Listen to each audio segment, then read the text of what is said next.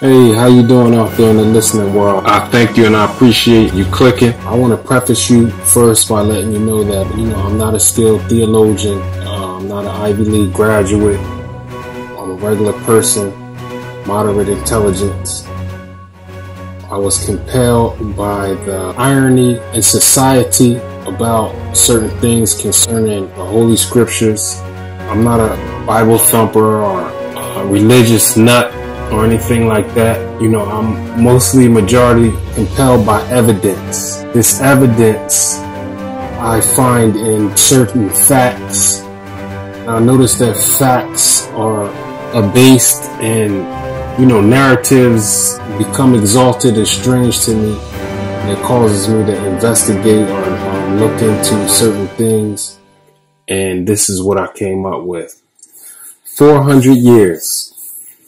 A comprehensive look into the prophecies of the sacred scriptures of the ancient JUDEA in hindsight. Now, what I intend to do in this episode is take my viewers on a comprehensive journey of prophetic Hebrew scriptures in relation to world events. I will attempt to contrast commonly held axioms against scriptural context in order to surmise if the dominant theological idea is a result of narrative or genuine prophetic interpretation. I'm going to challenge core beliefs, common misnomers with logical deduction, artifacts, and respectable historical commentary. I will suggest that the systematic oppression of a certain group is directly related to a greater alumni world agenda, and how similar to the chaos theory, all of the seemingly disconnected phenomena are all related to one group with a single mind fueled by an insidious agenda. Okay, now as you can see, I have a scripture. This is the 1611 King James Version. This is Genesis 15:13. And he said unto Abraham, know of a surety that thy seed shall be a stranger in a land that is not theirs, and shall serve them, and they shall afflict them 400 years. Okay, now that prophecy in itself, I have no discussion about that at this point, but I would like to get into our presentation. Narrative. What is narrative? Narrative is the version of the story from a point of perspective. A good example is a fight. In a fight, the narrative will depend on who's telling the story. An objective narrative is the ideal narrative. But what I've noticed is a dangerous trend in society where objectivity has been replaced with preconceived ideas. The narrative a lot of times is force-fed to the public, subliminally and overtly, despite the facts. Well, I like to get rid of the preconceived ideas and contend the facts against the narrative. Right? This is the narrative version of King Darius, right? Now, this demonstration is to show the contrast between narrative and truth, and how narrative most of the time has a force called agenda behind it. And I also want to demonstrate how real a narrative can become in the minds of those ignorant of the truth. Okay, so this is King Darius, so-called King Darius. Okay, this is another version of King Darius. Okay. Still yet another version of King Darius. In fact, this is the only version that you'll see. You're going to go to school, and this is what you're going to see. This is King Darius, so-called King Darius. All right, this is another version of King Darius. Now, I want to investigate what King Darius said about King Darius. I want to investigate how King Darius portrayed himself.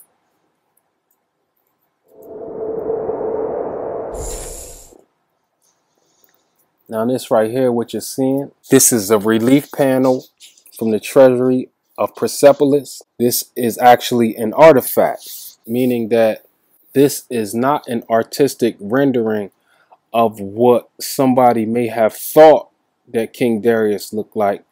This is a sculpture of King Darius according to how he said that he looked. This was actually done in the time of King Darius.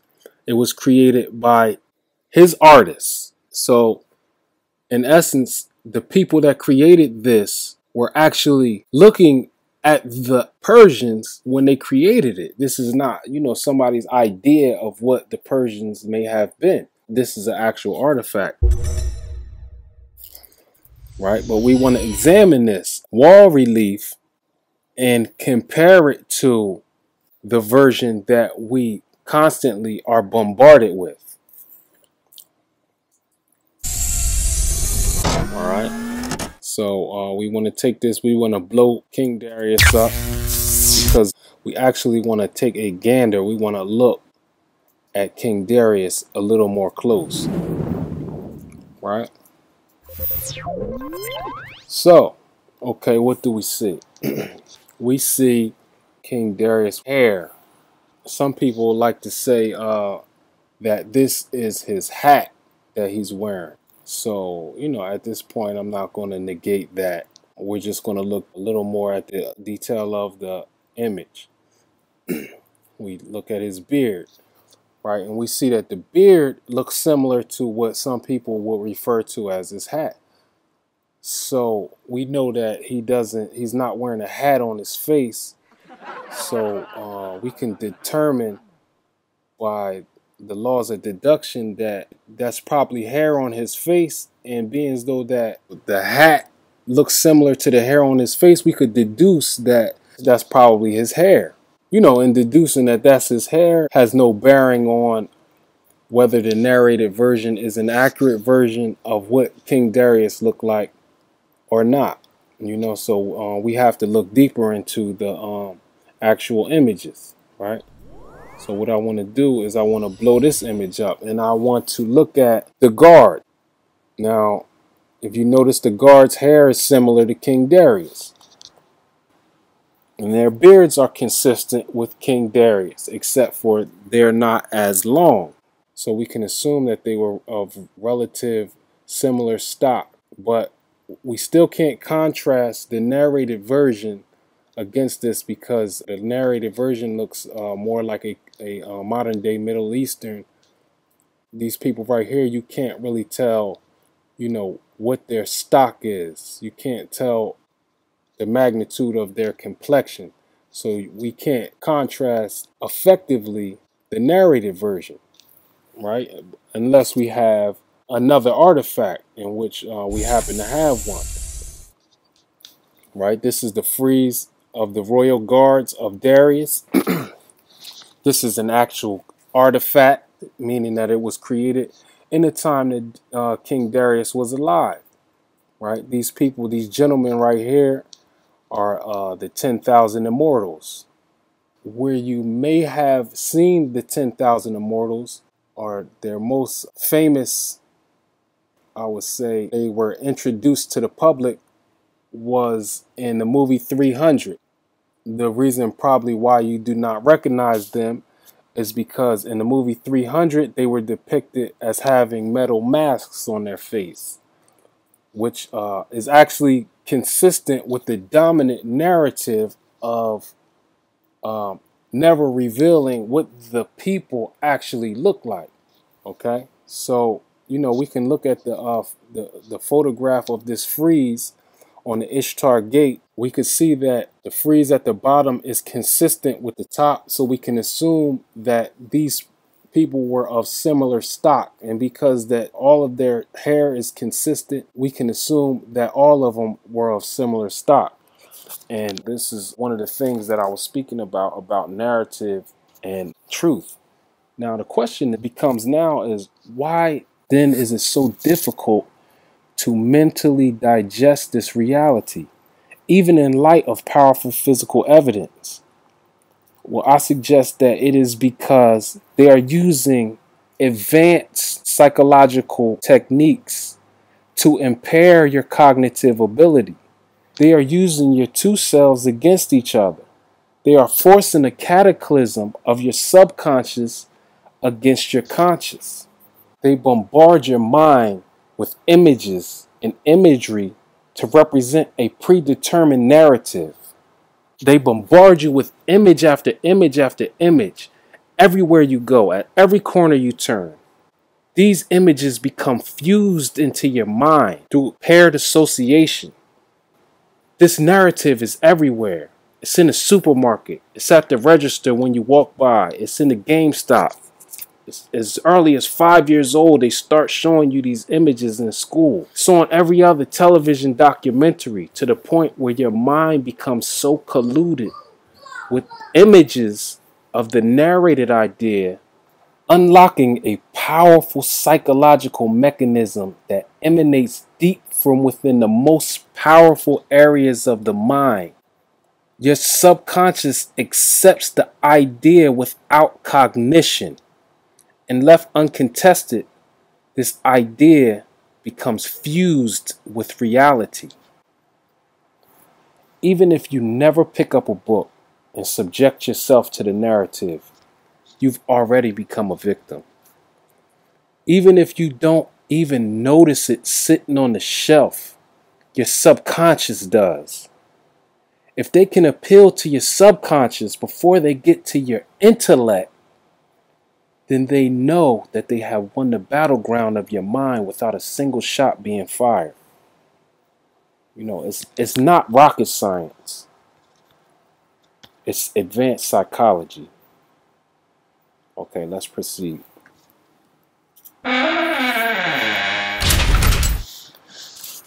The Lord shall bring thee and thy king which thou shalt set over thee unto a nation which neither thou nor thy fathers have known. And there shalt thou serve other gods, wood and stone. I have these maps up here so that you can recognize the proximity of these places in relation to each other. All right, because a lot of times we read, but if we don't know the landscape, then, you know, we're just reading, we see the names and we see the places, but we can't associate the places with actual places, if you get my drift. All right, so right now I got Babylon. Babylon was founded by Nimrod, as far as the biblical text goes. Nimrod was a descendant from the Hamitic line. I want you to notice how close in proximity is to Babylon. All right. Well, first, let me show you. I got a triangle right here. The triangle represents Egypt. Right. Then I got Ur is the city where Abraham was from.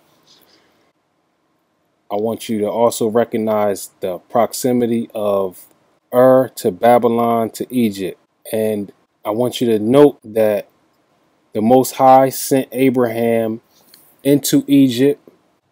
Now, the scripture right here says that the Lord shall bring thee and thy king which thou shalt set over thee unto a nation which neither thou nor thy fathers have known.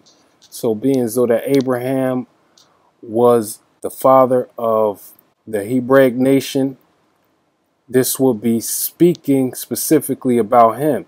And being though that he sojourned into Egypt, means that he sojourned from Ur, Babylon, and Egypt. So these are all lands that he was familiar with and that he has known. So, you know, when it speaks about a captivity of the ancient Israelites, this begins to paint a picture that when he's speaking about these captivities, he's not talking about Egypt and he's not talking about Babylon, right? Because it says, unto a nation which neither thou nor thy fathers have known, right? And then we go down to the 68, and it says, "And the Lord shall bring thee into Egypt again with ships." Okay, let's go to the next. All right, now I'm not going to read this whole thing. You could pause it and read it if you would like. Okay, I just want to read a certain specific part. The reason for me not reading the thing in its entirety is to save time, being that I have a lot of information to cover. Also, I'm trying to eliminate all the conjectural points out of what I'm saying, because like in the beginning it speaks about Cretians, those from the island of Crete, and being that history has been misconstrued in such an arduous fashion, I don't even want to get into that portion of the argument, because I could probably do about an hour, 2 hours on that issue alone. But again, this is a Roman historian. His name was Gaius Publius Tacitus. He lived from 58 AD until 117 AD, which means that he was alive during the Roman Jewish wars, in which we're going to get into in detail later. I like this guy because he didn't go with the dominant narrative. At that period of time, a lot of these historians had to go with what everybody was saying, because it was more or less policy.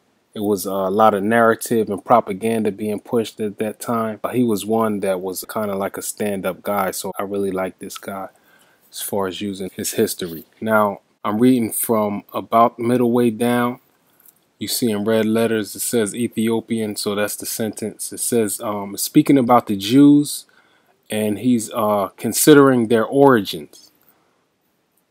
Now it says, many assure us that the Jews are descended from those Ethiopians who were driven by fear and hatred to emigrate from their home country when Cephas was king. Now the reason why I picked this particular one is to acknowledge the fact that the Jews at that time could have been mistaken for Ethiopians. They must have been either of similar stock or close proximity to their stock for Tacitus to have considered them being descendants of these people. So let us consider that it would not be far-fetched or a stretch of the imagination to consider the ancient Israelites of a close proximity in stock to the Ethiopians. And being that Ethiopia is one nation that has never suffered the domination of colonialism, they've remained independent for the last 2,000 years, meaning that their stock has not changed or varied by that much. We could consider that the ancient Israelites probably looked like modern Ethiopians. Okay, let us continue. Alright, what I have here is I have a map of the Roman Empire. What we're getting ready to get into is the actual destruction of Judea. We're going to go step by step, show you exactly which way the Romans proceeded. In order to do that, I first would like to preface you on the land space that the Romans actually occupied, so that we could visualize the context in which surrounded the destruction of Jerusalem. Not just the destruction, because in order to surmise a logical flight plan, we have to know the details. We have to know the context of the situation. So again, this is what the Roman Empire amassed. All the areas that you see in red are Roman provinces at this period. Okay. Now, we have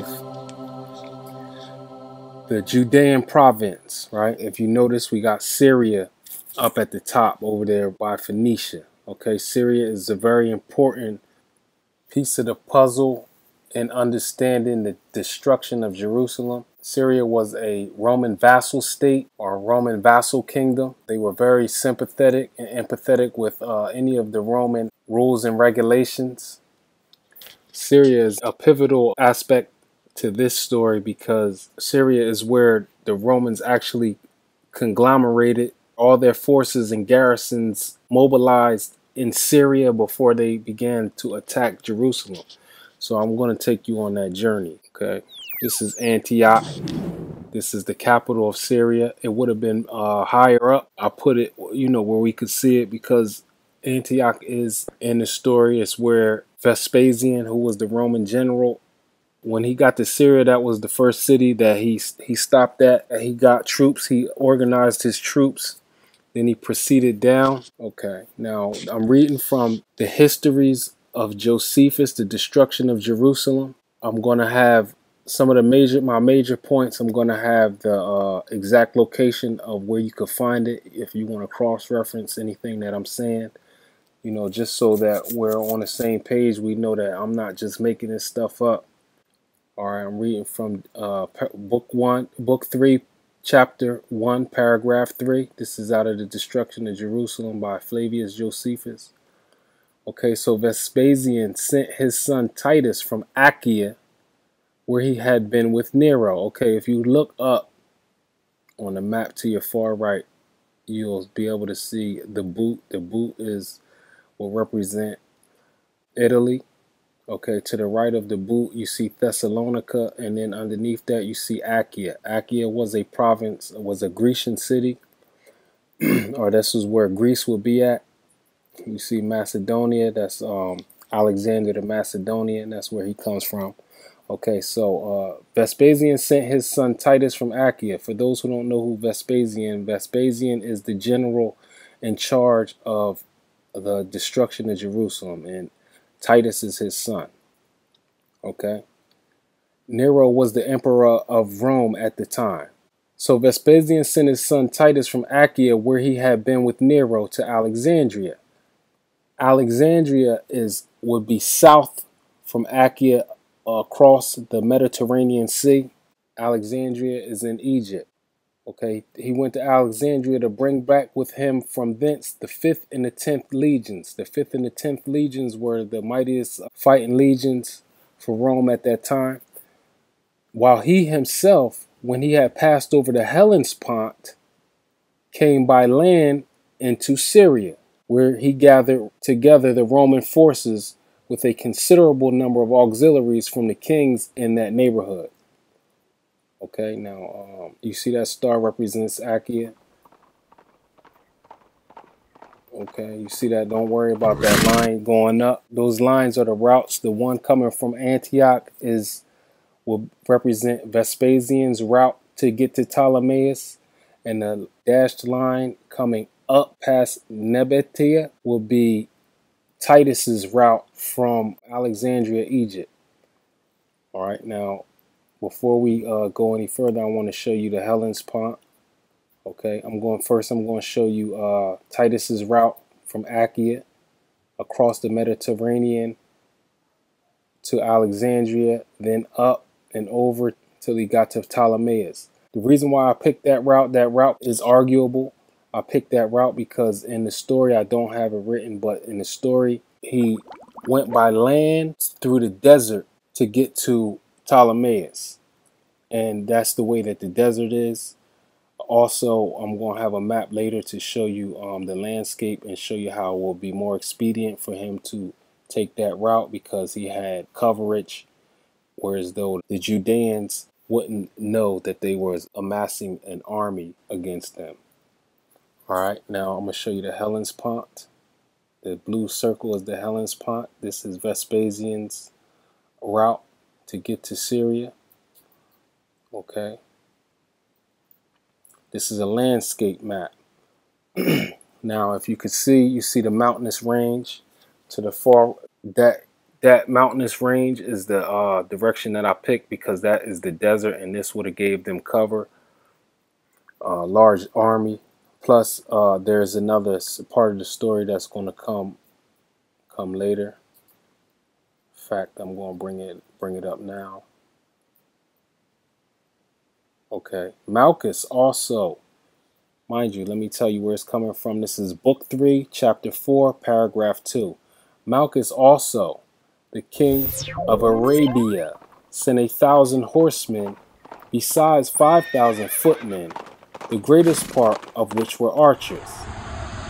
So Now we know that Arabia was involved in this destruction of Jerusalem. So Titus could have picked up the Arabians on the way through the Arabian desert. So that's another reason why I chose that route. Okay, so now, okay, Caesarea also met in Ptolemais. Now, I'm not exactly sure if it was Caesarea Philippi or Caesarea. I believe that it was actually Caesarea Philippi, but it doesn't specify. So, I just brought Caesarea up. Both Caesarea Philippi and Caesarea were Roman cities. They were highly influenced by the Romans. So, all right, now let's get into it. Okay, Sepphoris. Sepphoris was the first city to fall. Once they heard that the Romans were coming, Sepphoris was actually a Judean province in the countryside of Galilee. Once they heard that the Romans were going to attack Jerusalem, they immediately forfeited. They let the Romans know they didn't want no trouble. So they conceded. They conceded their land space or whatever, which eventually became a Roman fort for the onslaught. Then the next city to fall was Jotapah, which was not an easy battle. All right, then they attacked Joppa. Joppa was barely inhabited, but the Romans got word that the Jews were trying to take Joppa, or trying to set up some type of military stronghold in Joppa, and they went and they thwarted that. Okay, then they got Tiberias, Tirace. Then they got Mount Tabor, Gamala, the city of Gamala, Gishala, Gadara, Mount Gezrim, Gafna. Then they got the Hill of Saul. They took the Hill of Saul. And then from the Hill of Saul, they took Jerusalem. Right? I'm trying to show my audience how the Romans conquered the province of Judea from the north to the south. The wave came from the north to the south. Okay? That's my basic premise in showing y'all how Jerusalem was essentially destroyed. Okay? This is a key point, that the Romans, they attacked from the north down. It was a wave all the way down till they got to Jerusalem. All right. Now this is just showing you the city of Jerusalem and how they actually attacked the city. They had right here, you can see the legions in red. And then it says right here, Simeon, son of Gioris, and the Idumeans. It makes you think that the Idumeans were on the outside, but they were actually, the people that they're speaking about who are Idumeans were on the inside. That yellow is representing that orange. All right. And you can read in the passage below who these people were and where they were at. Okay. Now this is the way the Romans came. They came from the north. They flanked the west and the east sides of the city of Jerusalem. Okay, now this is more context. Okay, this is from the Iran Chamber Association. Iran Chamber Society. The Roman-Parthian War broke out again in the 60s of the 1st century CE. Okay, so I know many of you don't know what Parthia is. Parthia was a combination of Iraq and Iran. They inhabited the old Babylonian kingdom. All right. So this is giving you context about the Parthian Empire and what was going on with them at that time. Okay. Armenia had become a Roman vassal kingdom, but the Parthian king Vologases I appointed a new Armenian ruler. This was too much for the Romans, and their commander Gnaeus Domitius Corbulo invaded Armenia. The result was the Armenian king received his crown again in Rome from the Emperor Nero. A compromise was worked out between the two empires, In the future, the king of Armenia was to be a Parthian prince. Okay, so in essence, Rome gave Armenia to Parthia and set up an Parthian prince as the ruler of Armenia.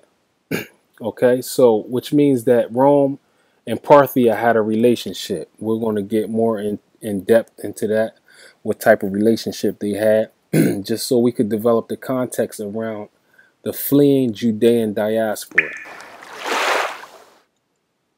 Okay, now I'm reading from the History of the Destruction of Jerusalem, Book 7, Chapter 5, Paragraph 2. Okay, I'm reading about halfway down. For Titus did not stay at Antioch, but continued his progress immediately to Zeugma, which lies upon the Euphrates, whither came to him messengers from Vologeses, king of Parthia, and brought him a crown of gold upon the victory he had gained over the Jews. So when he destroyed the city of Jerusalem and the Judeans, this Parthian king sent Titus a crown of gold congratulating him on the victory.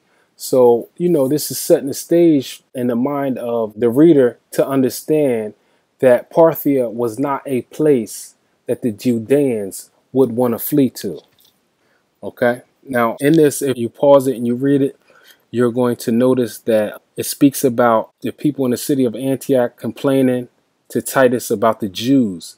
Now, these Jews are not the fleeing wanted renegade. How do we know this? Okay, we know this because if you see at the bottom, right, it said, for they desired that he will order those tables of brass to be removed on which the Jews' privileges were engraven. Okay, now the tables of brass represents something that is stable. This was already a deal worked out between the Romans and the Judeans that lived in that area. They had different sets of laws. So we know this is not the renegades. These are not the people that are wanted. Okay. So now let's surmise the flight plan. Okay. And you're going to notice in yellow, we got Parthia, the Parthian Empire, okay, which will be modern day Iran and Iraq, the ancient Babylonian Empire. Okay. Then we have Armenia. The red landmass represents Armenia. Okay, the next red landmass represents Syria. Okay, now we got Rome and Egypt. Now we have Israel, okay? Now Israel, the Roman Jewish war, the fleeing diaspora, okay, it would make sense for them to go south, right? But if they go that way, right, they make the left and try to get into Parthia, they're going to jail. First of all, they can't logically get through the Arabian tribes because the Arabia sent 6,000 men, 1,000 archers, and 5,000 soldiers. And if I'm not mistaken, they sent 6,000 men to help smash Israel. So how could you get through the Arabian people when they just sent men to destroy you? Okay, you know what kind of reward they probably would have had on the fleeing diaspora of Judean rebels. All right, now going into Parthia is another story, okay? Because the Parthian prince sent Titus a crown of gold upon hearing that he destroyed these people, all right? So then, you try to get into Armenia. There is a Parthian prince that resides over Armenia. So these are all sympathetic to Rome, all right? Then if we try to get into Syria, that's not going to happen because that's on fire, all right? Syria is on fire right now. The Syrians are trying to get the Jews that have been living with them crucified just for being Jews. Okay, so this is not a place that the fleeing diaspora of wanted rebels would want to go. These places are hostile towards Israel. All right, so this is the only way that you're going to be able to go to get into Khazaria, where 90% of the modern Jewry claim that they're from, or they say that they're from, okay? Now, getting into these to Khazaria, you will have to get through the trifecta: Syria, Armenia, and the Parthian Empire, okay? What we can do is we could think of Israel as a ball. We could think of Rome as a bat, right? And we could think of these three kingdoms as the catcher's mitt, okay? If you go anywhere around these places, you're subject to death, execution by fire, or sold into slavery, okay? So it's probably not a good idea to go into any of these four territories, okay? Meaning the Arabian tribes also, all right? So that's probably not a good idea. So let's draw a different itinerary and see if we can come up with a flight plan that is more logical.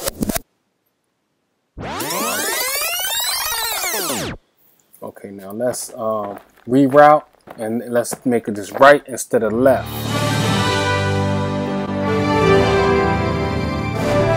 Axum Empire. You ask yourself, what on earth is the Axum Empire? Right? And why should I know this? Don't worry, I'm going to help you out.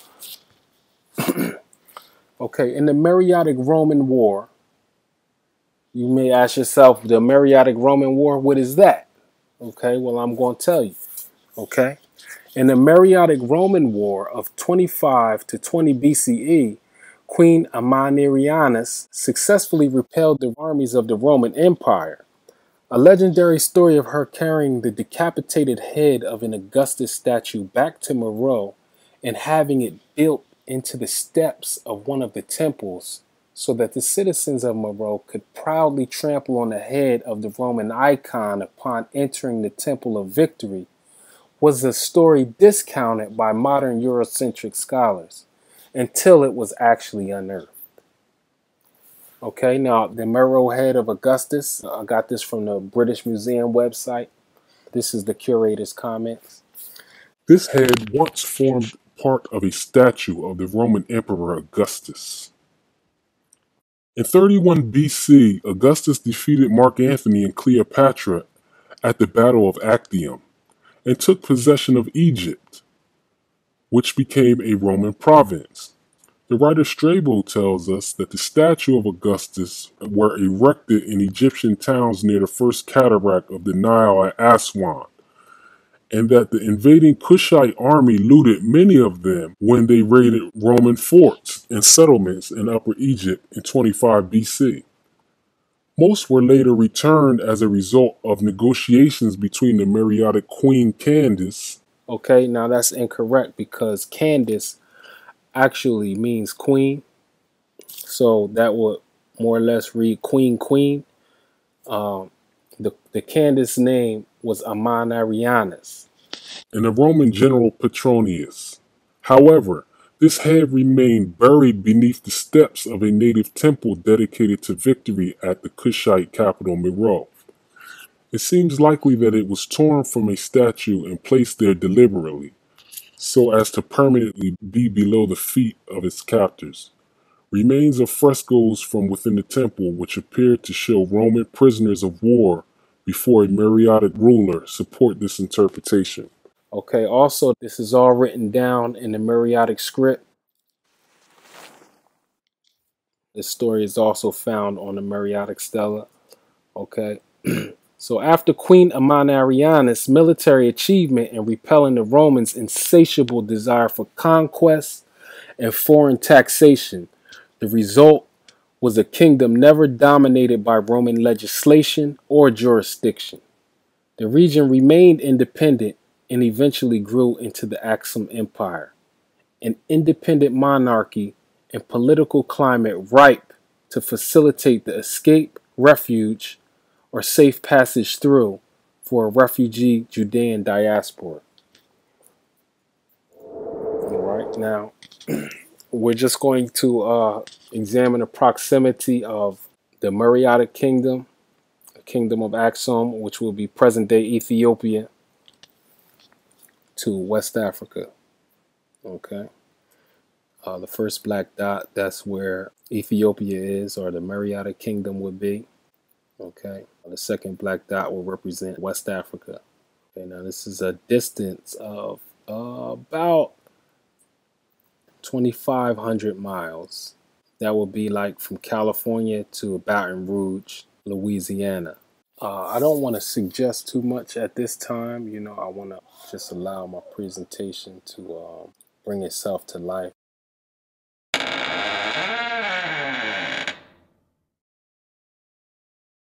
We're going to get into that later, but right now we want to play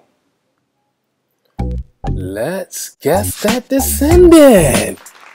Yeah, okay, now we got a game show for you guys, all right? Now this is kind of like to break up the monotony. I know it's a lot of information to absorb at one time, so you know I don't want to just bog you down. So we're gonna play a little game show, all right? Now let me give you the exclusives on this game show. All right, now what we're going to be doing is I'm going to put two artifacts up. When you see 1 and 2, I'm going to put one artifact on 1. I'm going to put another artifact on 2. Now these artifacts are going to be representing a certain group of people, right?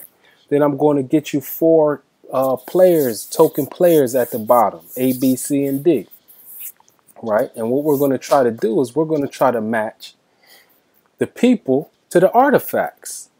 You know, we want to see how difficult it is. It might be a little bit challenging. So, you know, let's just work it out. Let's see if we could challenge you. All right, let's go. Okay, now you're going to have to think. You see the light bulb coming up, all right? You're going to have to think for this one. All right. Okay. We have an artifact. This is an artifact right here. This is artifact number 1. All right, now we're going to get, let's get another artifact up here. Okay, all right, let's go. We have another artifact. All right, now let's get some contestants, right? Contestant A. Okay, we have a contestant. We have contestant B. All right, we have contestant C. All right, now we got contestant D. All right, we got all our players. We got all our contestants. All right, let's play Let's Guess That Descendant. All right, let's start with artifact number 1. Do you think it's A, B, C, or D? Which one of these gentlemen at the bottom do you think most likely could be a descendant of the person represented by the artifact in artifact number 1? All right, let's go. Ah, did you pick B? Well, I'm sorry. That is not the correct answer. All right, let's try it again. But don't worry about it because we have more to come, okay? All right, let's try it again. Okay, is it A, C, or D? Which gentleman at the bottom most likely could have been a descendant of the artifact number 1?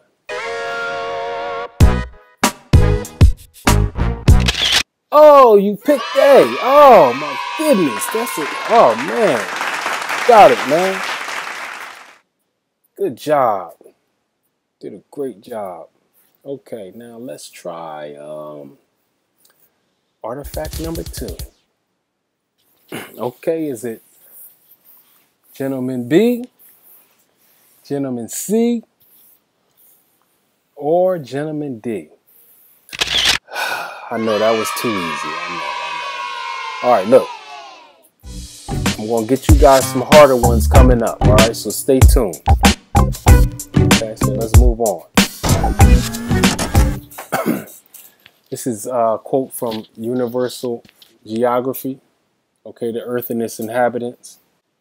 East of the Great Popo begins the Dahomey territory, guarded by the important town of Gluhe, known to the Europeans by various names of Fida, Huida, Weida, Weida. The old writers called it Judah, and its inhabitants were said to be Jews.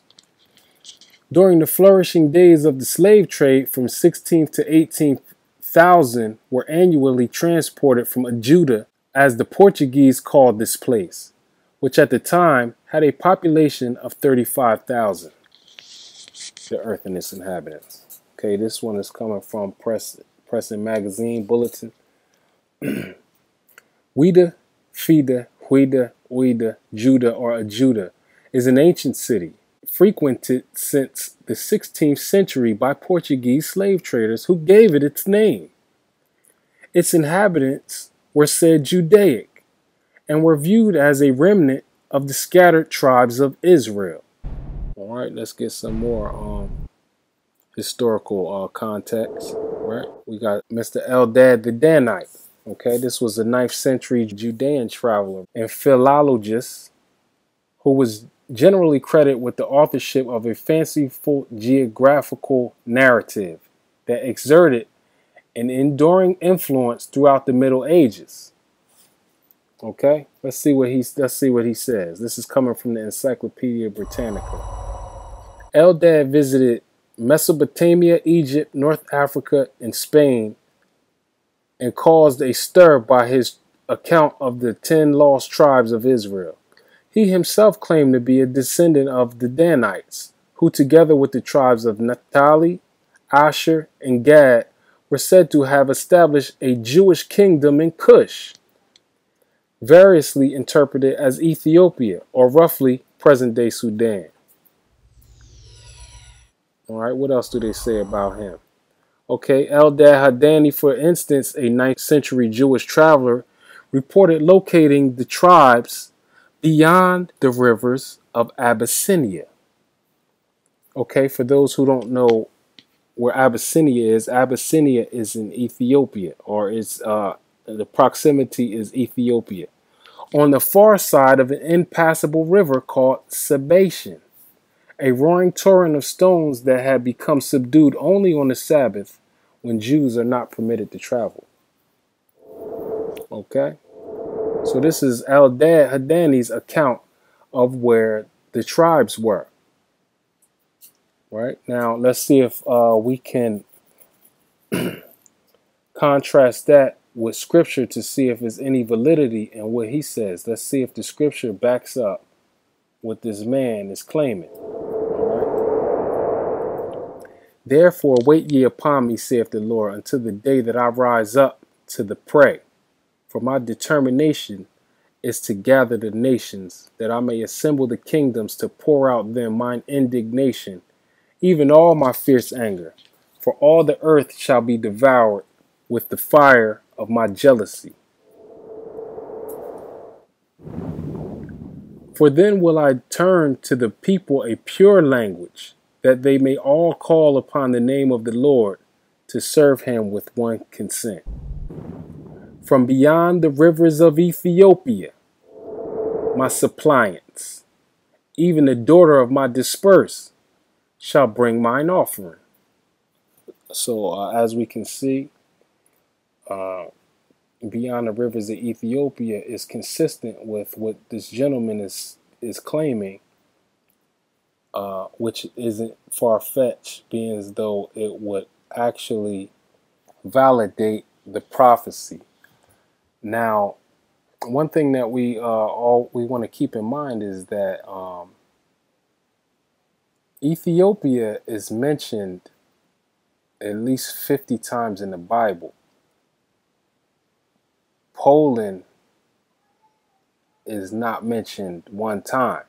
So, just keep that in mind when as we're doing this research. Okay. So now Let's bring up a gentleman. This is his work. His name is Leo Africanus. Okay, he was alive during medieval West African civilization. Okay, he would actually commented. He made commentary on what he's seen in his travels. Okay, for which cause they call Abegnai, the father of rivers. Howbeit they say that upon Nilus do inhabit two great and populous nations, one of Jews toward the west, under the government of a mighty king, the other more southerly, consisting of Amazons or warlike women. Okay, so I guess we can surmise where we got Wonder Woman. Also, I want to look at Jews. It's spelled I-E-W-E-S, and that is because the J was not invented at the time that this particular excerpt was published. This is the old language, the old English language. Okay. So unto the merchants of Timbuktu there are very few horses bred, and the merchants and courtiers keep certain little nags which they use to travel upon. But their best horses are brought out of Barbary, and the king, so soon as he heareth that any merchants are come to town with horses, he commandeth a certain number to be brought before him, and choosing the best horse for himself, he payeth a most liberal price for it. He so deadly hateth all Jews that he will not admit any into his city, and whatsoever Barbary merchants he understandeth have any dealings with the Jews, he presently causes their goods to be confiscated. Okay, so this is also building on a claim that Jews were in West Africa prior to the transatlantic slave trade. Okay, now this king that they're speaking about is King Askia Muhammad, who rivaled Jewish kingdoms of that era. His kingdom was Islamic. Jewish kingdoms of that area clashed with the Islamic kings of that area in that time period. We also have historical texts in which we're going to get into validating that claim. Okay, so let's learn a little bit more about the Songhai Empire. Now, the year 1591 witnessed the fall of the last of the great empires of Western Sudan. The uniqueness of the fall of the Songhai is not just that it was shot down at the peak of its glory, but that the collapse was a product of direct military aggression from North Africa. This unprecedented military adventure marked the first time a North African country would attack one in West Africa. The primary reason for Morocco's hostility against Songhai was due to economic interests. Al-Mansur, the ruler of Morocco, coveted the salt and sought to control the salt mines and gold deposits within Songhai territory, which was erroneously believed to be still in abundance at the time of the attack. Now, what I want to focus on, you guys could pause it and read if you wish. What I want to focus on is this invasion. Okay, this invasion, it was extra-national in origin. As we're going to see, there were a lot of forces involved in this invasion, most of which came from the same people, which were the Portuguese. The Portuguese mapped that land, and they mapped Judah as being the ancient Judean on their own maps. As many travelers have claimed that the Jews were in that particular vicinity. I think I might do a presentation on the next one. Give me a thumbs up if you think that I should do, or write in the comments if you think I should do a presentation on Spain, because King Ferdinand and Queen Isabella chased the Jews out of Spain and those parts of Europe, and their son was actually the king of Spain and Portugal at the time when Spain and Portugal financed this military endeavor, which was extra-national. They had the latest weaponry. They had the latest military advanced weaponry, which I'm going to show you in a later slide. The first invasion, which Morocco invaded, was thwarted. They were pushed back, beaten into submission. The second invasion had a definite European influence, you know, so we're going to keep it moving. Okay, now you guys can read this right here, but I just want to get into the European influence of this invasion. Okay, now the Spanish-born general. He was Andalusian, actually. He was also a Moroccan slave. He was Enoch, meaning that his testicles were cut off so that he could never become his lineal descendancy was cut off. Basically, his child could never sit on the throne. So I'm going to start at the bottom. All right. Okay, Al-Mansur acquired the canon through his trade relationship with England. Many of the factors which led to the Moroccan victory were extra-national in origin. The knowledge of advanced military tactics, training, and coordination came from the European members of the force. They had a national language of the invasion was Spanish. It was a Spanish mercenary force in which the weaponry that they were using was advanced for that time. They were actually shooting these cannons that the person shooting it, a lot of times if you didn't know what you were doing or you weren't an expert in using it, it was killing people. So they had experts or whatever. So let's get into the history of these Timbuktu manuscripts. Okay, let me give you a little preface to the Timbuktu manuscripts.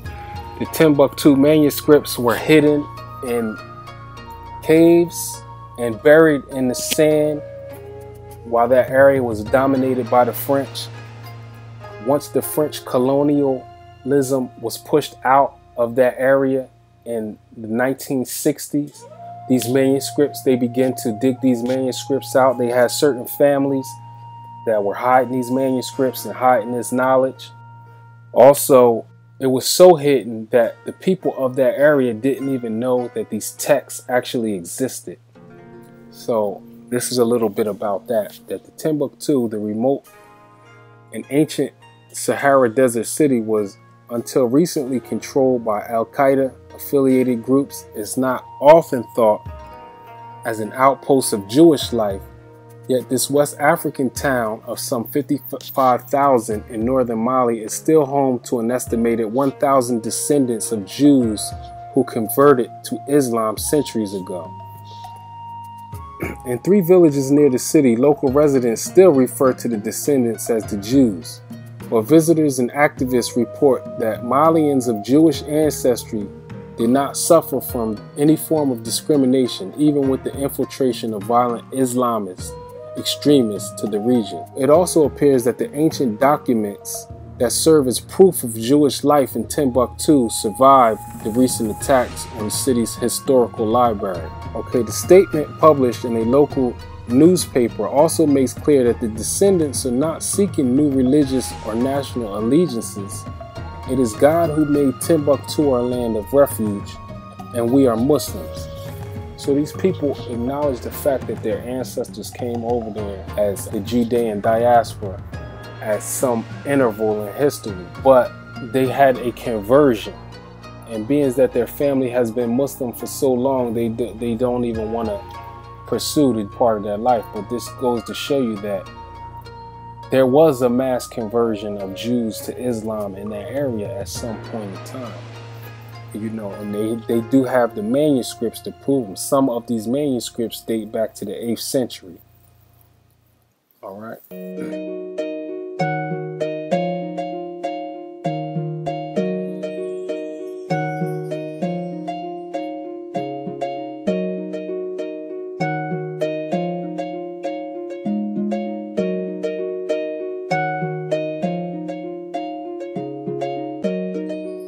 Greetings, I'm Robin Walker, author of the new book Before the Slave Trade. As a Black history researcher, I've often been asked to clarify facts and challenge myths about Black history. Parents and school teachers need to know the facts to pass on to their children. Lecturers in Black history want factual information to use as teaching material. In particular, Before the Slave Trade challenges the 3 key myths about Black history. Myth 1. Outside of ancient Egypt, Africa has no early historical monuments of its own. Myth number 2. Outside of ancient Egypt, Africa has no writing of its own. In Before the Slave Trade, I address this issue. The Sunday Times magazine, 28th of January 2001, drew attention to the fact that in the West African city of Chingeti, there are 3,450 handwritten manuscripts still held by African families and institutions. According to Olivier Blaise, some of these date back to the 8th century AD. The nearby cities of Walata and Wadane have perhaps 6,000 manuscripts. Professor John Hunwick has made it his business to study the old manuscripts of the city of Kano. So, what is in these manuscripts? Professor Charles Stewart of Illinois University estimates, quote, that a quarter will be jurisprudence, 10% will be Sufism, which is mysticism, 10% Arabic language, 10% studies of the Quran, 10% literature, 10% biographies of the Prophet Muhammad and Hadith, which is tradition, and 10% theology. The remaining 15% is likely to include works on history, logic, ethics, biography, mathematics, astronomy and astrology, medicine, encyclopedias, education, and geography. We're going to go into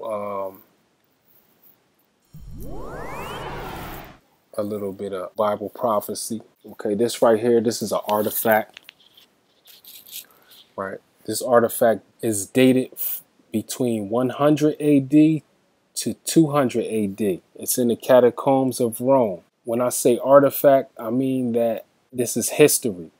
This is during the time when Yeshua actually lived. Yeshua, if you don't know who I'm speaking about, I'm referring to who people call Jesus today.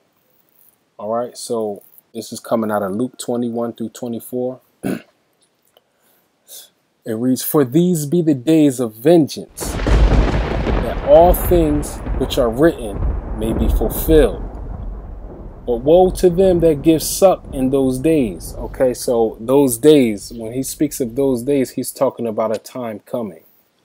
"For there shall be great distress in the land, and wrath upon these people. And they shall fall by the edge of the sword, and shall be led away captive into all nations. And Jerusalem shall be trodden down of the Gentiles until the times of the Gentiles be fulfilled." Okay, so let's examine that excerpt. Captive into all nations. What does captive mean? Captive means captured, not of your will, spoil, booty, loot. Captive means imprisoned, slavery. Okay, slaves are captive, meaning that they don't have a choice. Okay, it doesn't say that they're going to migrate into all nations. Modern theologians like to use the word, oh, well, they're scattered in all nations. Okay, well, if they're scattered in all nations, the question is, or the question remains, how did they get there? Because the Mashiach said that they will be led captive into all nations. They will be taken as capture into all nations, not captive into the European nations, not captive into the African nations, not captive into the Asiatic nations. It says captive into all nations. All right. So once we establish that captive is imperative into understanding the prophecy that the Mashiach has established, then we have to move on to the second portion of it. "And Jerusalem shall be trodden down of the Gentiles until the time of the Gentiles be fulfilled." Okay, so in order to understand that portion of the text, we have to know who the Gentiles are. Okay, I happen to have a genealogy map of the Gentile nation. Okay, and you can find this in Genesis 10, 1 through 5. All right, I'm going to have 5 pop up for you to read, but I'm going to read 1 through 4. Now these are the generations of the sons of Noah, Shem, Ham, and Japheth. Unto them were born sons after the flood. The sons of Japheth, Gomer, and Magog, and Madai, and Javan, and Tubal, and Meshech, and Tiras. And the sons of Gomer, Ashkenaz, and Rephath, and Togarmah. And the sons of Javan, Elishish, and Tarshish, Kittim, and Dodanim. And it says, okay, by these were the isles of the Gentiles divided in their lands, everyone after his tongue, after their families, in their nations. Okay? So, he just listed, you know, the genealogy of the Gentile nations. Okay? So, in order to establish truth, let's see if any of these nations are related to any of the people that are presently living in Jerusalem. Because Yeshua stated that Jerusalem shall be trodden down of the Gentiles. And oh, matter of fact, I do want to let you guys know that if you don't have a King James Bible, then it might not be in there. Because in a lot of these new Bibles, they're taking that portion out of, you know, the description of who the Gentiles actually are. All right. So let's check the genealogy. Okay. Japheth, Gomer, Magog, Ashkenaz. Ashkenaz? Ashkenaz, I heard that name before. Ashkenazi Jew, the Ashkenazis. So the Ashkenazis are Gentiles by biblical standards? That's strange if you don't know, right? So, you know, if you do, when you do know, you understand that it's fulfilling exactly what Yeshua, the Mashiach, has stated, is that Jerusalem shall be trodden down of the Gentiles until the time of the Gentiles be fulfilled. Okay? So we want to examine this portion in depth. Okay, captive into all nations. All right, so we have Africa, Europe, and Asia. But can we say that this is all nations? Okay, because these are the nations of the known world prior to the transatlantic slave trade. Okay, well, the Gentiles didn't know about the other land. So what happened? Well, this was the known landmass for the dominant kingdoms of the earth at that time. But the scripture says that these people are going to be taken captive into all nations, right? Not just the three we know about. We're going to be taken into the nations that you don't even know about yet. So when the world expanded, when the kingdoms of the earth expanded, the prophecy had to expand to establish himself, right? Because it says that you're going to be taken captive into all nations.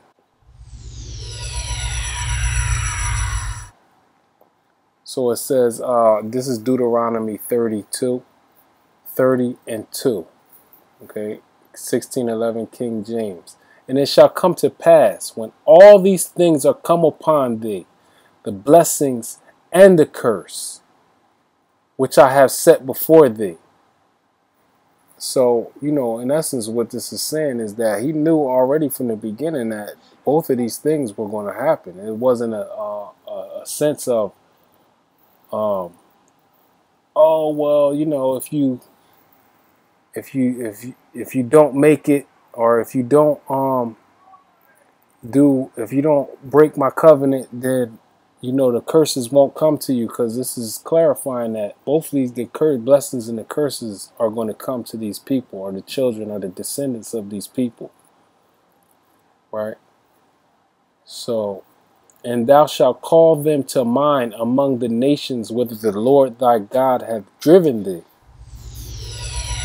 And thou shalt return unto the Lord thy God, and shalt obey his voice according to all that I command thee this day, thou and thy children, with all thine heart and with all thine soul. If any of thine be driven out unto the uttermost parts of heaven, from thence will the Lord thy God gather thee, and from thence will he fetch thee. Okay, now modern theologians and modern Christian scholars, they say, oh, well, we know that the children of Israel weren't scattered in heaven, so he couldn't have been talking about that. But I beg to differ. It reads as though he's saying exactly what he says. It says, if any of thine be driven out unto the uttermost parts of heaven, from thence will the Lord thy God gather thee, and from thence will he fetch thee. In essence, if he is the one that caused the end from the beginning, then he will understand that technology is going to advance to the point where there's people going to be traveling in and out of heaven. And what this is saying is exactly what it says. If any of thine be driven out unto the outmost parts of heaven, from thence will the Lord thy God gather thee, and from thence will he fetch thee. You know, it's articulated so simplistic that it's complicit. Right? So let's proceed. Okay, it's coming from Jeremiah 16:13 through 15. Therefore will I cast you out of this land into a land that ye know not, neither ye nor your fathers. And there ye shall serve other gods, day and night, where I will not show you favor. Therefore, behold, the days come, saith the Lord, that it shall no more be said that the Lord liveth, that brought up the children of Israel out of the land of Egypt, but that the Lord liveth, that brought up the children of Israel from the land of the north, and from all of the lands whither he had driven them. And I will bring them again into their land that I gave their fathers.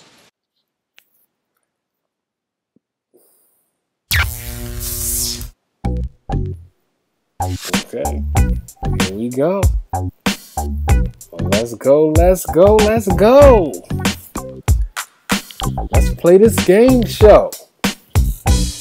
Okay, we got another episode of Guess That Descendant.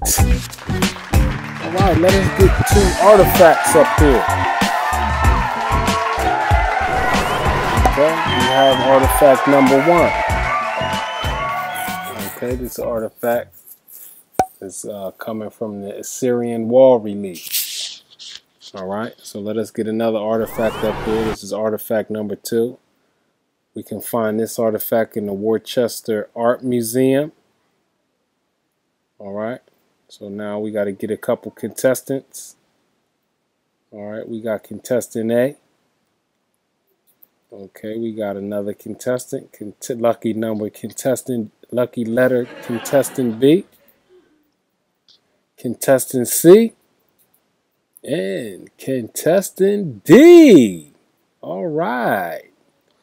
Now let's see if we can guess that descendant. Okay, we're going to start with The Worcester Art Museum artifact. Now, which one of these gentlemen at the bottom do you think could have possibly been a descendant of the gentleman depicted by the artifact? Okay. Is it A, B, C, or D? Don't hurt your brain now. All right. Oh, that was just too easy. All right. We got a studio audience here, so you can wait. You can have a nice little suspense pause before you actually make your pick. All right.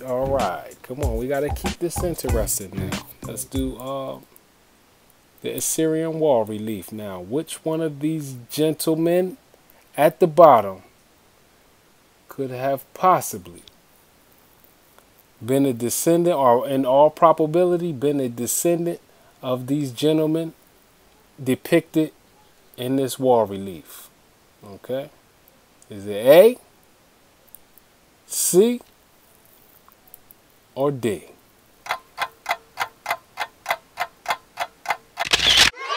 Oh, you guessed it. Oh, man. You did a good job. We're going to have our third and final game show coming up. And if you win on that one, then we're going to get you out a lifetime supply of non-fluoridated toothpaste. All right. Okay, now let's move on. Okay, what we have here is two photographs. I'm going to get some scriptural text, right, so we can contrast these ideas. Right. It says, "The Lord shall bring a nation against thee from far, from the end of the earth, as swift as the eagle flieth, a nation whose tongue thou shalt not understand." Right? So the reason why I picked this is because this particular excerpt is extremely streamlined. It is extremely specific, okay, because in understanding the history of this Israelite nation, right, we understand that in Egypt, where they sojourned at, right, we know that in the beginning I spoke about Abraham, who was the father of the nation, right, and how he was sent to sojourn in Egypt. What you're going to notice is that he did not bring an interpreter with him, which signifies that they understood that language. They had some type of relationship with that language. Okay? When they went into slavery in Babylon, prior to that, they had a commerce relationship with the people of Assyria and Babylon. Right? So they understood that language. Okay, now when they also went and were sold as slaves by the Romans, when Jerusalem was destroyed, one of the main reasons that they went to war with the Romans is because Nero wanted to put a statue of himself inside the holiest of holies. And they did not make images of their God, nor did they permit any images to be in the sanctuary. And that was total sacrilege. And they were willing to die to uphold that. So, in essence, what that means is that they had a relationship with Rome. They understood the Roman tongue. They understood the Greek tongue. Now, this particular scripture says, "A nation whose tongue thou shalt not understand." So, in understanding that, we know that it could not have been talking about either three of these captivities. So which captivity is it actually talking about? Now, if you can establish that there were Israelite kingdoms in West Africa, then that is enough to establish that this scripture is prophetic in nature and that the fulfillment of this scripture was fulfilled during the transatlantic slave trade. Okay, and now also it says, a nation of fierce countenance, which shall not regard the person of the old, nor show favor to the young. You know, in most cases, in most captivities, people at least are most oppression, they usually, don't, it doesn't extend to the young. The young are usually off limits in normal circumstances, but not in all circumstances. So, this is another pretty singular prophetic utterance. I believe it says, okay, this right here is a photograph of the late Emmett Till, a 14-year-old young man who was beaten. He was bludgeoned to death in the most brutal fashion by a grown man for nothing. He didn't, molest anybody. He wasn't accused of rape. He wasn't accused of theft. He was accused of looking at someone. Okay, so you're going to get your people that say, oh, well, that was 1955. That was a long time ago. We've come such a long way from then. Why are you bringing up the past? And I defer and move and progress to the present, right? This is that young man's marker, right? This is October 19, 2016. Okay, now you have to ask yourself, right? What is it about these people? What have these people done specifically to the group who are initiating these vicious attacks to warrant this type of feeling towards these people? This is what you have to begin to ask yourself. Like, okay, what's going on in the psychology of these people, where as though, they feel that this is in some way, shape, form, or fashion acceptable. Okay, this is 70 years later. This is the brutal death of a child, of a 14-year-old baby, by the hands of grown men. You understand? So you have to ask yourself, like, what's going on with these people? Whereas though they feel this type of way. It's like, when you think about it, it's really nothing that it could be. What's going on is that these people are fulfilling prophecy. At the end of the day,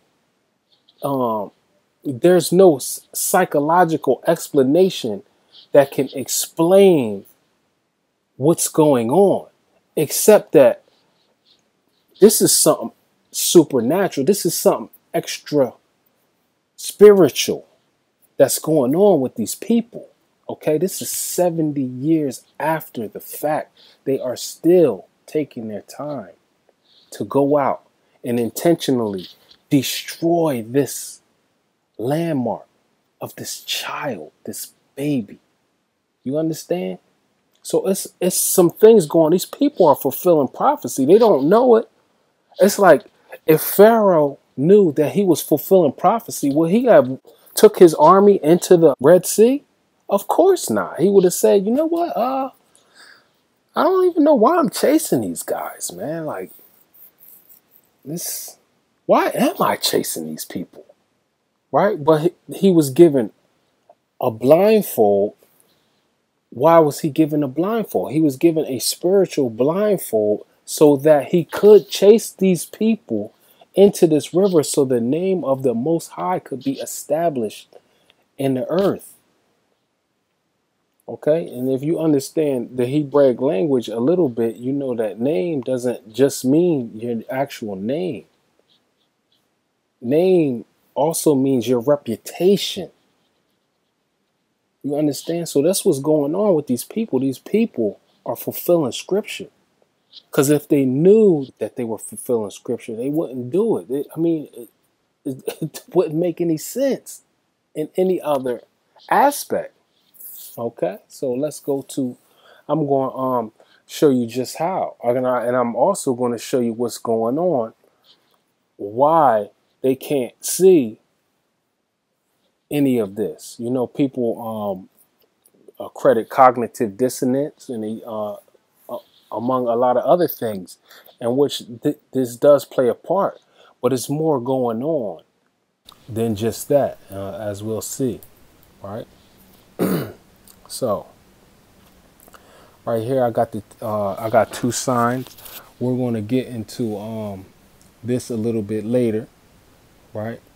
But I want you to focus on something else, okay? These are memorial markers for the free blacks of Israel Hill. Okay, these were the Israelites that were set free by Thomas Jefferson's cousin. Well, actually the wife of his cousin, under the will of the cousin. Okay, these are the first documented Africans in English America, 1619. These are memorial markers. But what I want you guys to focus on is not the actual inscriptions in the marker. I want you to, identify that these are so-called memorials.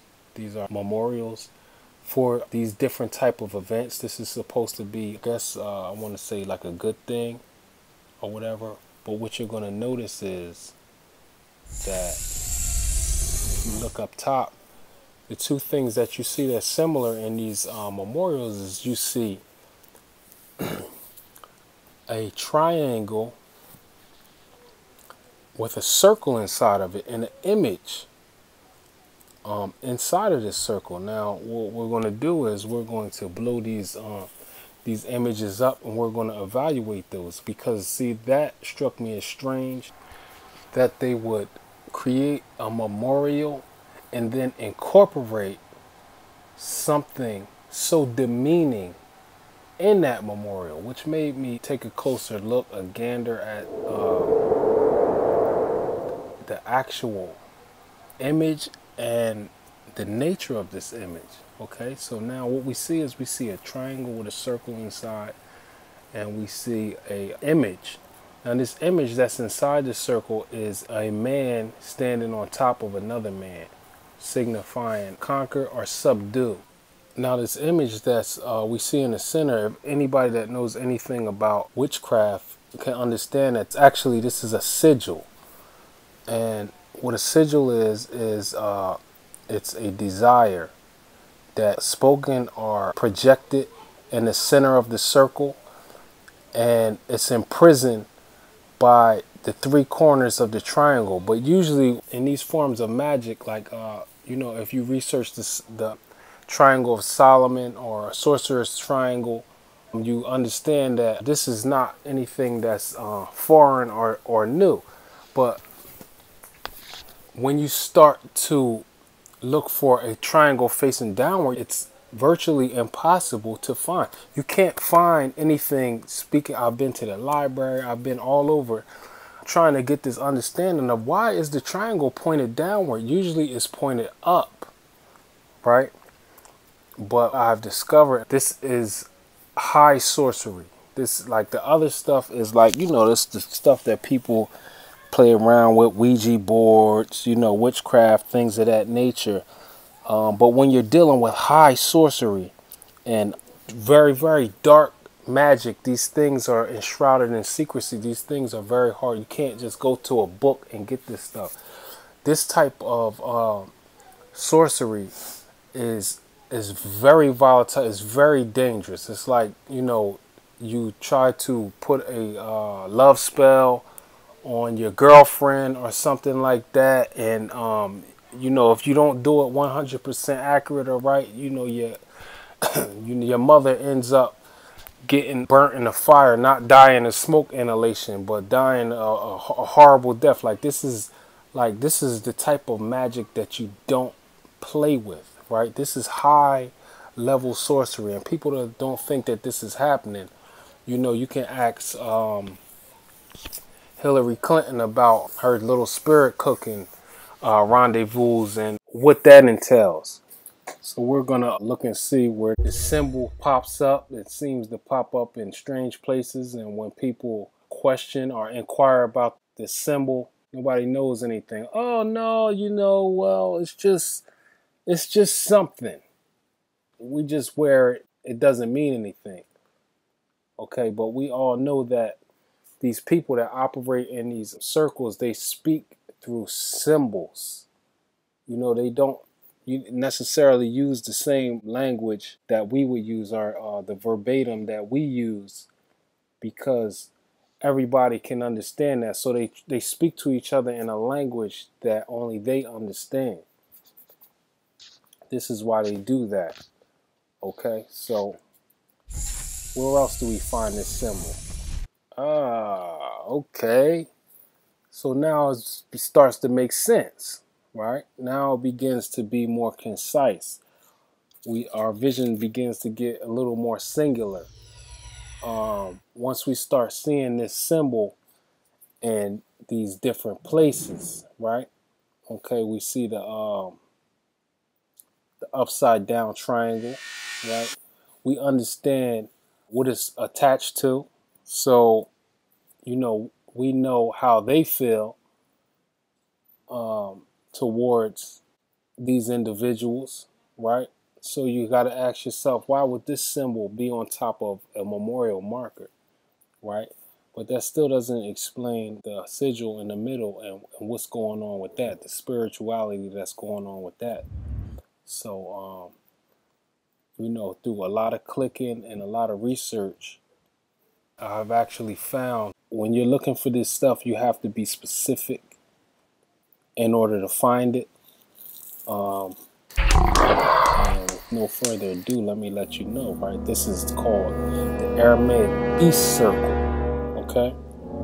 This is ancient Babylonian magic right here. This is high Luciferianism, okay? This is what's going on and what they're doing.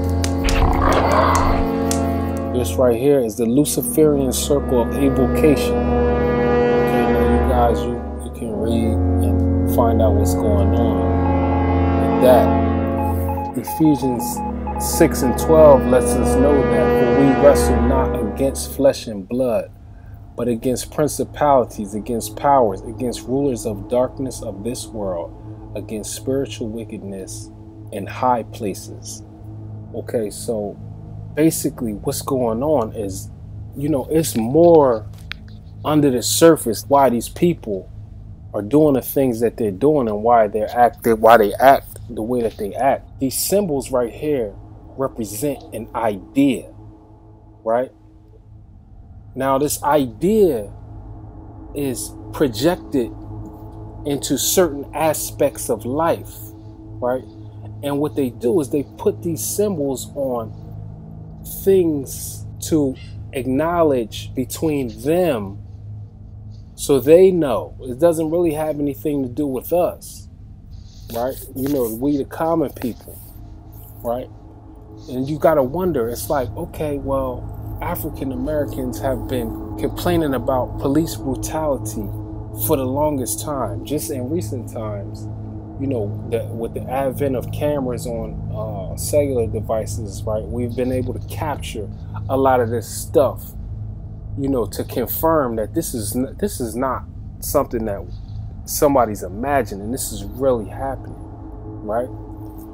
And you know, the spirituality of these people, right, is to deny. They genuinely can't see anything wrong. It's because of the spiritual aspect of it. Their eyes are closed. They can't see it because they don't know that these people are doing witchcraft, right?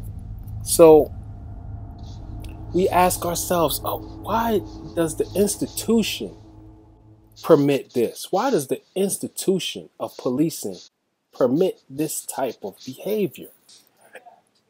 It's because they're all under the same power. They're all underneath the same jurisdiction.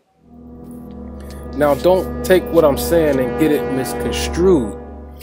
I'm not insinuating that this gentleman sitting in this squad car has any idea of the symbolism and what it represents that's sitting on the side of this car. This guy don't have no idea that the symbol that he has on the side of his vehicle is a symbol of oppression. It is a satanic symbol of sorcery. He don't understand this. It's because the knowledge disseminates from the top down. These people at the helm of these organizations who give license to this for this symbol, these are the people that I'm talking about. The institution. It's like, why, if you have a anomaly in an institution or any type of business, especially when it's dealing with negligent behavior, for you not to address the negligent behavior is negligence in itself. This is destructive. This is like having termites in your house. Okay? For you not to address the negligence that's going on, it's like, okay, well, in Ohio, a state where it's totally 100% legal to walk around with an AK-47, a child is in the park playing with a toy gun, and the police jumps out and executes him within 1 second. This officer is not even charged with the crime. Nobody bats an eye about this. It is the institution that is giving governance to the criminal behaviors. At the end of the day, if you even want to take and look at it from another perspective, right? These police unions, due to these negligent acts, right, are paying out billions of dollars. Billions of dollars are being paid out for these actions, right? Who do you think is paying for that? When you get pulled over and a seemingly frivolous ticket, you go to court and it's $200, $225, a ridiculous amount for such a minor infraction, you're paying for his negligence. It will behoove you to consider. And the thing is, the most important aspect of it is that the people who are where these policies are emanating from, who are germinating these ideas that this behavior is somehow appropriate or mandated. The people that create an acidic environment in the body of humanity for disease to flourish. Okay? These people are the problems. Well, I intend to peel back the lapels of the fabric. I intend to show what is underneath the pixels. Okay, what's really going on and what's happening beneath the surface. Because there's things that's going on underneath the surface and behind the scenes that we do not understand. And I intend to reveal to the people who is actually responsible for what's going on, for what's happening, for what you're seeing. It's the power behind the power. Okay, these are ancient deities. Okay, the people in these positions that's implementing these ridiculous ideologies, right, are powered by ancient deities. You understand? This is nothing new. This battle is an ancient battle that has spilled over into modern time. We have bits and pieces and remnants of what's going on. But the truth is, the people are being manipulated by a small, seditious group of individuals. These individuals control all or most of the mainstream information distribution centers. People keep saying that it doesn't matter. The past doesn't matter. The past does matter. Because this seditious group of individuals are the ones that are controlling the information governing the past. They're creating paradigms in your mind that are not real. They create narratives in opposition to evidence. Their most powerful resource is what I like to call intellectual mercenaries. These people are very dangerous, highly educated, and respected public figures who lend their influence and intellectual prowess to the agenda of certain groups. These individuals are afforded all the lights and bells that opulence can provide. The machine uses these intellectual mercenaries, along with the inherent credulous nature of man and their mob psychology, to navigate the ship in the direction that it sees fit, without regard to the safety or security of the passengers or the cargo. When is it not okay to challenge an idea in which the facts align in a manner that is not consistent with reality based on tangible evidence? When is blind obedience demanded in such an arduous disregard to the truth? That parenthesis, the facts. In what society is the truth considered detestable, and the falsification of facts esteemed and glorified? This very idea is a social disease. This disease has absorbed deep into the tissue of the American culture.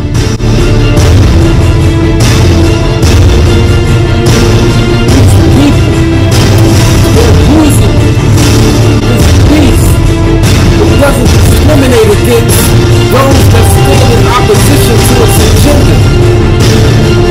Whatever it may be at that moment, the people speak out against this machine, and the machine pulverizes them into destitution or obscurity because of it. The machine pulverizes monetary gains as a sleeping in success. But the administrators of the monetary industry are majority shareholders in the interests of this machine. But when you look at historical figures like Marcus Garvey, Frederick Douglass, Harriet Tubman, those whose impact and influence on civilization is felt worldwide, you cannot measure their success in the devil's currency. Okay, now let's proceed. Now, mind you, this next group of slides are going to be graphic. What I want you to do is, I want you to center your mind. I want you to focus. I want all my viewers to focus, right? Not on the horrible acts that you see going on, okay? Because that's a distraction, all right? The people that have gone through these horrible events, they're no longer in those vessels. Those vessels that you see are temporary. Okay? What I want you to do is, I want you to look at the people. Look at the people. Don't focus on the horror, because if you focus on the horror, then you're going to miss something very important. You have to ask yourself, what's going on with the people? What's happening in the spiritual hub of the people? What's wrong with the people? You see this, a little girl, 12 years old, enjoying this horrific scene. Look at the people. Don't focus on the horror, because if you focus on the horror, you're going to miss something very important. Okay, because in the crowd, you can see what's going on. That is extra spiritual. What's going on? This has more to do with just hating niggas. It's more to the story. You understand? Look at the people. Look at the crowd. Okay? Because once you begin to look at the crowd, certain things in your mind begin to spark. Your mind begins to spark. You start saying, how could human beings come out to see such a horrifying act? What is leading these people? Who is the Pied Piper that is leading these people to do these horrible, horrible things? And why would you want to see it? Look at the people. All right? Because when you look at the people, you begin to understand that it's more going on. It's more going on than what's on the surface. You have to look underneath the surface. And every time that you look underneath the surface, the same God is the Pied Piper. It's the same deity. It is the same ancient war that's being manifest in humanity. These people are being used. You understand? Now, what I want to do is I want to show you exactly how these people are being used, right? Because I had some groundbreaking discovery on my behalf anyway. I don't know, I might be the last to know these things, but I'm definitely going to share it with the world. This gentleman, Albert Pike, is a very notorious Confederate leader in Confederate ideology. As you know, the Confederate was the fraction of the United States government who wished to keep slavery. I'm in no way insinuating that the Civil War was over slavery, but it was so tied to slavery. It was so bound to the institution of slavery. The reason why the country actually went to war was not over slavery, but slavery was so tied into the alumni banking agenda. It was locked, it was ball and chained to this idea that it had to be uprooted in order to uproot the idea, because this idea was destroying the American dream. You understand? Well, maybe not, but let's go in, because I'm going to show you what I mean. All right? Albert Pike, right? Albert Pike, the Confederate general. But let me give you some relationships that you might not know. That Albert Pike was not just a general in the Confederate Army. The Confederacy was majorly tied to the interests of the alumni banking institution.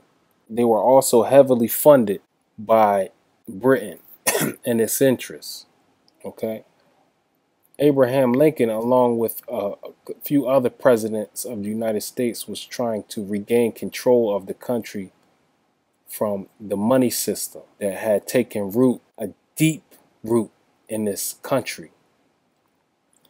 Did you ever wonder why this banking problem has never gone away?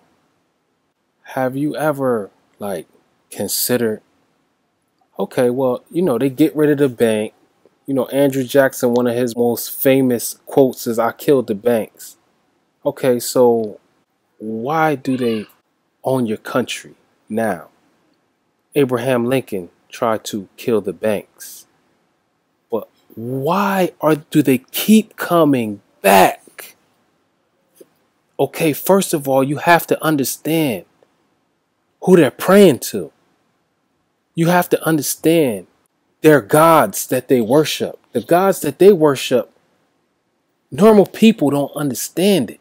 And once you begin to understand this, right, and you look at the trends in history, see, the people in those positions, they know that by oppressing a certain group of people in this country, that they get power from their God, because this is an ancient war going on that people don't understand. Okay? This is a Confederate officer. Why is there a Jewish synagogue named after him in his honor? You have to ask yourself, right? Okay, let's proceed, because I don't want to give you too much, but I do want you to look at the thing I have on the right side. Now, Pan, this is one of the most powerful deities in their ideology, right? This is why you keep seeing the face of the goat, okay? Because that's who they worship. They worship the goat man, all right? Now, this gentleman right here laid out the foundation for World War I and World War II. What does World War I and World War II have to do with the Confederacy? Well, what it has to do is the American people are being used. That's what's really going on. Okay, this is why the information is so convoluted and colluded, right? It's because, first of all, nobody thinks that it matters. Second of all, the people are being used by these high interest groups to do their will based on what they think, right? This is why you could get I don't want to get this shut down before I get started, so I'm not even going to get into that. But okay. Now this is the capital of the United States.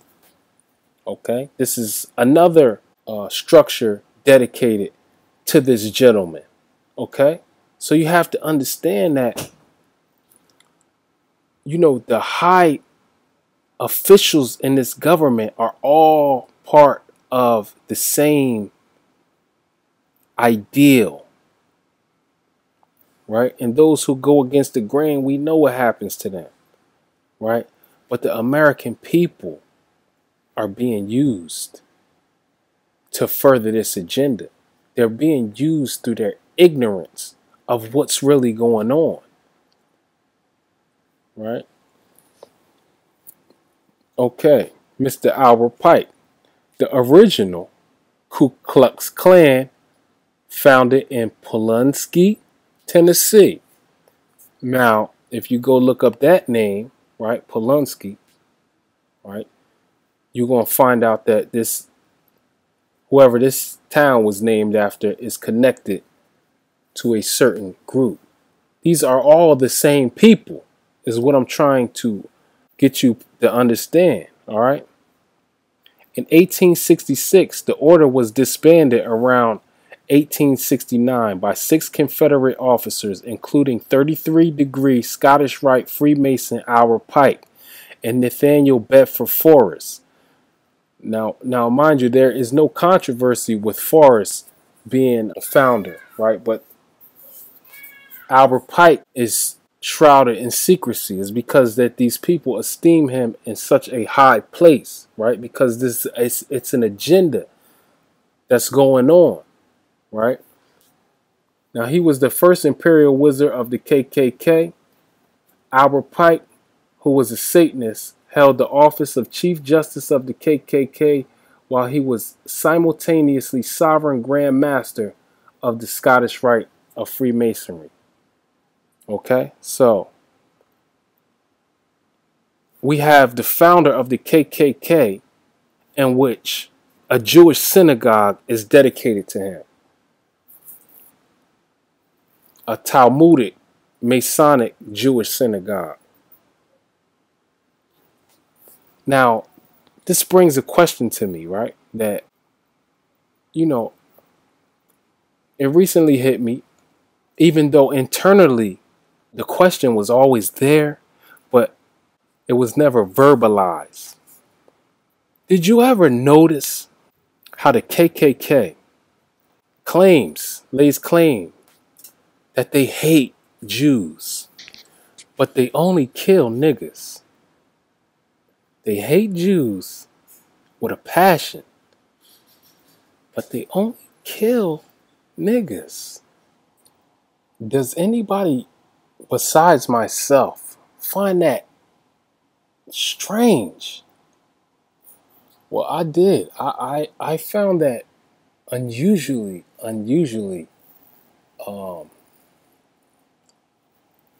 abnormal. Like, so, I began to look into a certain couple of things, and that these Talmudists are extremely elusive, and they were the power behind basically the whole Confederate idea. These same people are the same idea that initiated the slave exchange. These people go back for centuries, implementing and instituting these insidious practices in these civilizations so that they can in turn disintegrate the moral fabric, erecting the fallacy in the earth in praise of their God in opposition to the Creator. This is what's going on. The people are being used for the agenda of these people or these groups, right? And let me show you. Don't lose your focus, because there's a couple other things I need to show you on this page. First, we're going to get Judah P. Benjamin, right? This was another Talmudic interest in the Confederacy, right? And this gentleman right here was the go-to guy for the financing. What I want you to pay close attention to is we're going to get back to the KKK. Now, the KKK was started after the Confederate lost in the war. They were formed during the Reconstruction era of the country. They were formed as a mercenary group, right? This was a mercenary faction formed to reorganize that which was already in place. Okay? This is how the money changers got their hand back in the cookie jar. This is why America controls very little of its wealth. This is why America is in so much debt to this day. It's because these groups were put in place to destroy the integrity and the fabric, to manipulate the people into oppressing a certain group of people. You understand? It's because the God that they serve know who these people are. The people don't know. The people go by what the mainstream intellectual community disseminates. They think that we can't put two and two together, right? And then they add the confusion into it, and if they figure you give them confusion, then that's enough to keep them busy from sun up to sundown. You understand? But these mysteries are being revealed to those that are listening and have ear to hear common sense, right? So let's look at this K, right? Because I looked at the letter K, I said that's interesting. Why would they? You ask, or you Google, why did they use KKK though, right? Well, here we go. Look, K happens to be the 11th letter of the English alphabet, right? So K equals 11 numerically. K plus K plus K equals 11 plus 11 plus 11. And we can do simple math, right? It's not that complicated when you think about it. You understand what's going on is you people are being manipulated, man. And they're doing things that don't necessarily make sense. But, you know, as long as you have these intellectual mercenaries, right, that are standing and co-signing what's going on and not saying anything about it, you look to them, right? But they're bought. You understand? You have to be able to look at something, to look at a thing. Like this picture that I have up here of this hall, right? You have to be able to look at this hall and not just see a table, right? You have to be able to see the outline of the table and what is the picture actually saying. You have to be able to look at the lamp sitting on the table and not just see a lamp. You understand? You have to be able to see the underlying theme. What's going on right before your eyes and underneath your nose, because it's happening. Your country is being taken. It's being usurped. Your spirituality is being sapped and given to another God. You understand? Now let's get Mr. Abraham Lincoln, right, to just drive my point home, where slavery was not the fundamental root of what the war was fought over, okay? Slavery was advertently tied to the fundamental root. It was fused and meshed with the fundamental root. There was no other way to get rid of the problem by cutting out everything, which included slavery. But in that, right, they still made amends to keep it going, right? And this is how the enemy crept back in. This is why you don't have a country now. Because you don't understand that these people that are praising these certain entities and beings, they are the ones that are manipulating you into believing that this is okay. They are the ones that are manipulating you. Like even the Talmudists, if you go back into the Bible, you could look and see that they manipulated the Romans to hang the Messiah, right? Because in their law, they feel like, okay, well, if I didn't do it, then my hands are not dirty. If I could manipulate somebody else to do it, my hands are not dirty. What's going on is the people are being manipulated into destroying the children of the Most High in the name of whatever name comes. But they don't know that the people who govern them, who rule them, who manipulate them, they don't understand why they're doing it. Again, this is an ancient war. This war has been going on for thousands of years. Okay, now let's read Abraham Lincoln. He says, my paramount object in this struggle is to save the Union, and is not either to save or destroy slavery. If I could save the Union without freeing any slave, I would do it. And if I could save it by freeing all the slaves, I would do it. If I could do it by freeing some and leaving others alone, I would also do that. So his desire wasn't to free the slaves. His desire was to save the Union. And by saving the Union, he had to uproot the banking stronghold that was on the country. Okay? Mainly the South. So it was a crossroads where slavery and finance crossed, a cross section. And in that cross section is where the Civil War was born. It was tied. It was advertently tied to these parasitic ideals, idealisms, right?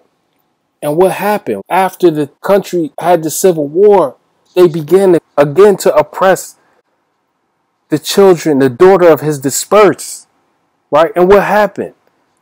The banks regained their power, right? And they began to creep back in because it's directly tied. They're lock and step. It's no way you're going to do one without the other. You can't.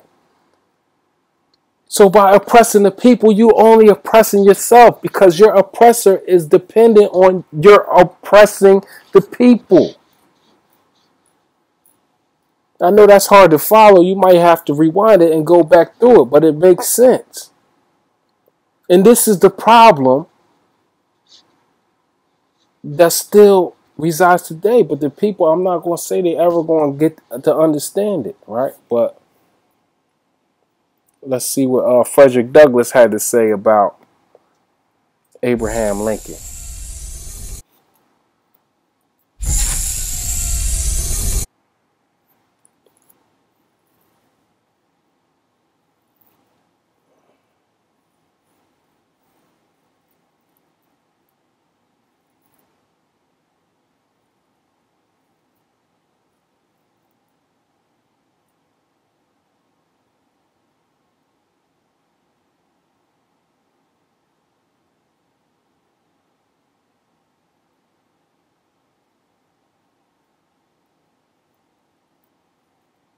All right, let's proceed.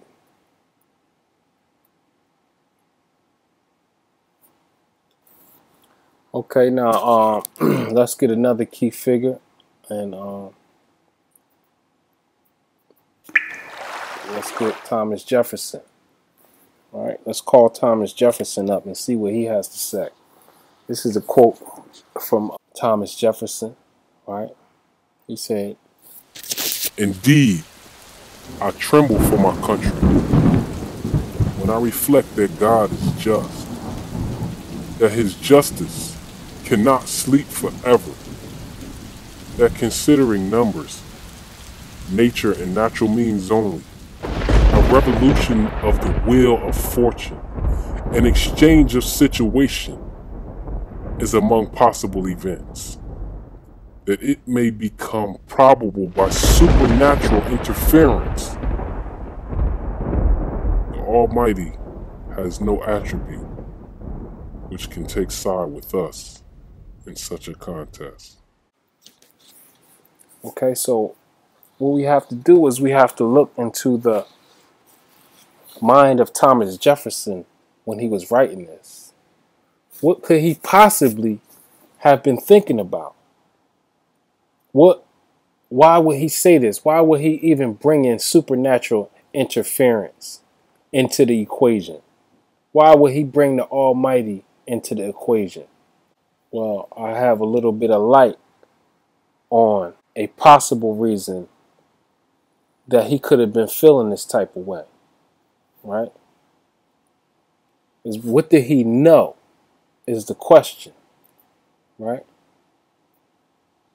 Now this right here is the Free Blacks of Israel Hill marker, right? How does that relate to Thomas Jefferson? Okay. Just to the west lies Israel Hill, settled in 1810 to 1811 by approximately 90 formerly enslaved persons who received freedom, and 350 acres from Judith Rudolph under the will of her husband, Richard Randolph, cousin of Thomas Jefferson. These Israelites and other free African Americans worked as farmers, craftspeople, and Appomattox river boatmen. Some labored alongside whites for equal wages and defended their rights in court. The family of early settler Hercules White bought and sold real estate in Farmville and joined with white citizens to found the town's first Baptist church in 1836. Israel Hill remained a vigorous black community into the 20th century. All right. So you notice that Thomas Jefferson's cousin willed this land, 350 acres, to these Israelites and other African Americans. So why would they put that in there? Why would they not omit Israelites from this marker?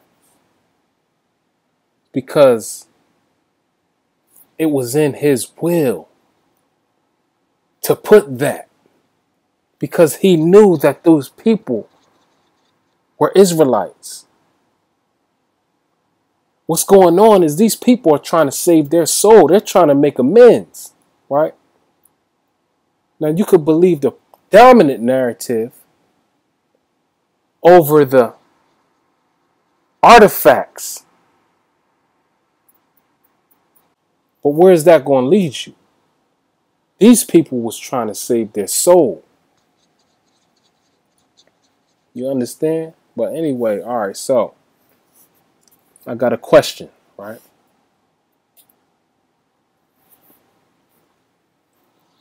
My question is, do you think that the United States government could have kept its black citizens under such a brutal and domineering garrison for the last 398 years if its citizens had a clue that the same people that they were oppressing were direct bloodline descendants of the Israelites of the Old Testament?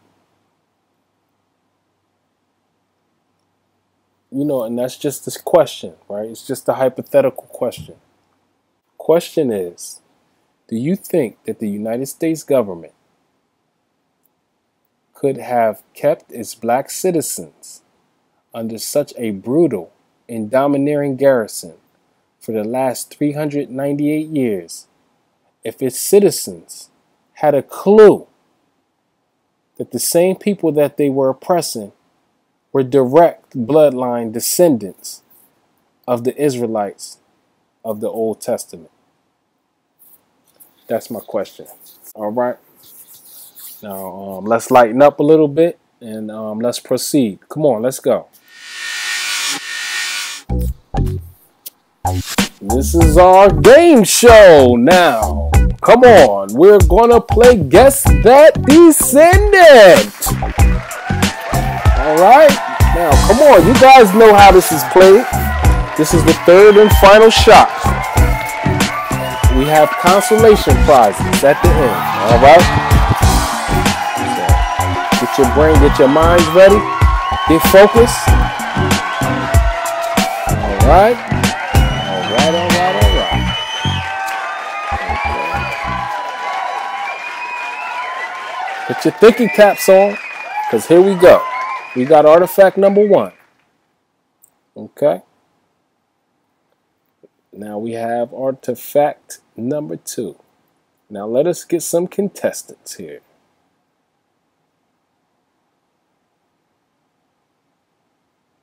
We got contestant A, contestant B, contestant C, and contestant D. All right. So we're going to start with artifact number 1. Do you think it's A, B, C, or D? Now, out of these 4 contestants, which one do you think could have possibly been a descendant of the person depicted in the artifact on the left? All right. Come on, guys. Oh, you picked A. You are absolutely right. All right. You guys are on a roll. Okay, now, so let's go with artifact number 2. You got 1 right. All right. Is it B, C, or D?